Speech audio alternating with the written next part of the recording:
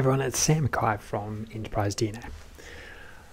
Really cool scenario to run through today, and I think that in working through it, you'll discover you'll find some really interesting things around how to structure tables or table functions inside of Power BI. Now the scenario is I wanted to show the last 3 sales of a customer only. Okay, but what I wanted to do is I wanted to show it by product. So I wanted to see a chart. So this is the visualization that I wanted.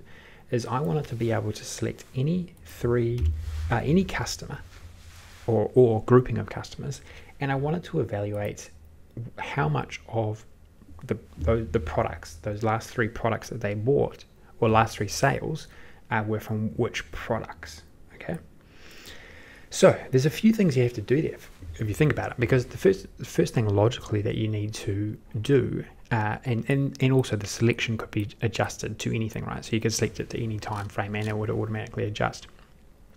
If you think what you've got to do there, we've got to work out dynamically based on any customer that we select, what were the last 3 products that they bought off us, or sorry, what were the last 3 sales that they had with us. So we need to somehow rank the sales by purchase date and say, okay, well, these are the last 3. Then we need to work out, okay, what products were they and what were the total sales. Now I'm just going to walk you through the formula because I think this is where it's going to really make it a little bit more sense. There is a little bit to it if you have a quick look at it, because there are actually a number of functions within functions. But again, this is why DAX is so immensely powerful, because you can, if you do understand these functions, put these all together and get amazing results just so quickly. To get this historically, I mean, it's not even possible to be able to do this in a tool like Excel, basically, in my own personal experience. So being able to throw all these together quite quickly and create a visualization which is meaningful is really, really powerful.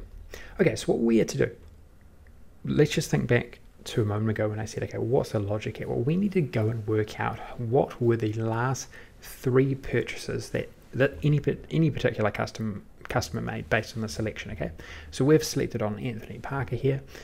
Now to go and work out these last 3 sales, well, we can use TOPN inside an iterating function. So what iterators do is they iterate through rows in a table. Well, instead of iterating through an actual table here, what we're going to do is we're going to iterate through a virtual table. And that virtual table is going to be determined by some ranking, and that's what TOPN does.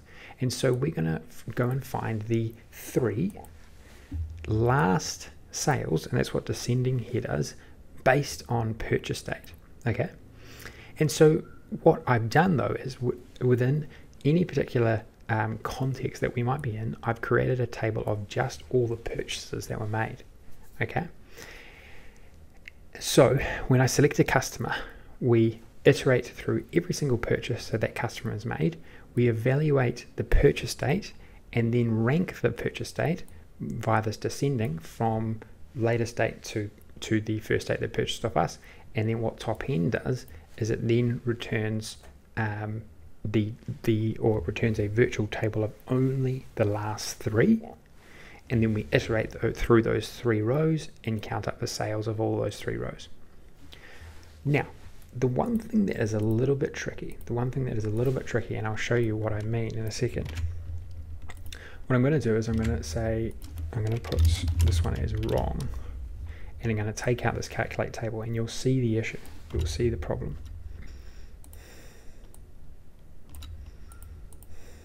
I'll just push enter. Now, if I go and drag this into this table here, you will see that, and I'll just do a quick bit of formatting. You will see that we get results for every single row in this particular table. Okay. But you'll see down the bottom here that the total is actually correct. So this is the correct one, right? And but the total on this one is actually correct. Now this is where having a really deep understanding of context is very, very key. Now, why do you think that this result is actually showing up?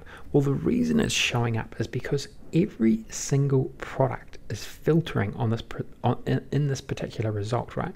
So if a product is selected, what happens is that we go and run this logic. We go and find the last 3 purchases for this particular product. Okay, but then what we're finding is that this is all of these products are evaluating to within this table, right? So we're always counting them up. So if, for example, I selected, say, product 5, you'll see that this is going to have a rank of, say, 1, because this is the only one in the context, and so it's always going to be evaluated in this table, and we're always going to count up the total sales. So what we need to do is we need to wrap this summarize inside of a calculate table. We need to somehow remove the context of the product in this particular result so that we go and evaluate through every single product that is for sale in this selected time period, and we rank based on all of those products, all of those sales that are made over that time period. Now, if we don't have this in here, every single one of these is going to evaluate into the top 3 because there isn't enough sales. There isn't enough sales for it to ever be over 3 in this particular data set. And so we need to somehow evaluate through this entire, so you see this table at the side here, I put this here for a reason. We need to evaluate through this entire table versus one that is always filtered down at this sort of level. And the way we can do that in this particular context is by wrapping this summarize inside of a calculate table and removing the product context on the result. And then what it is doing, it's evaluating this entire to this correct result, is evaluating this entire table. It's coming down to the end here and it's saying, okay, well, these are our last 3 sales, 22nd of June, 7th of March, 27th of August, and then it's counting up these 3 particular sales. And so product 34, you'll see down here, product 34 is 4,364, and so on and so forth. And then this is how also it will, and then dynamically we can select any particular customer and it's always going to update for us.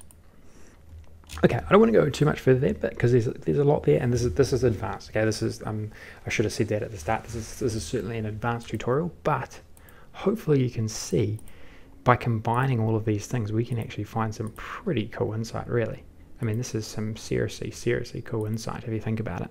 Being able to very quickly see what our last 3 sales were by product, and then we could put these into a visualization.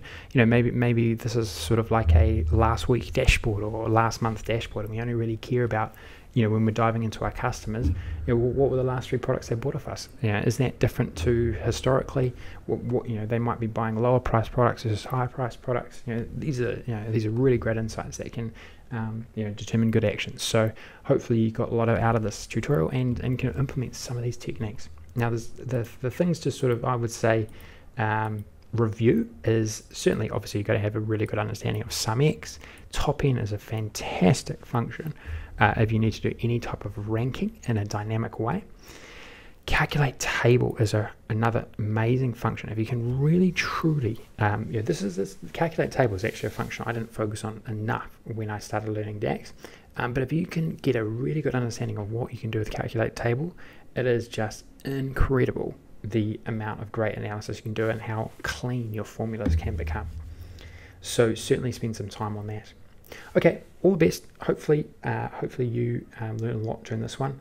And if you do like the content, certainly throw the video a like, really appreciate it. And don't forget to subscribe to Enterprise DNA TV. Heaps of great stuff coming out on Power BI very soon, and a long time into the future. So hoping to get that to you as soon as it comes out. Okay, all the best.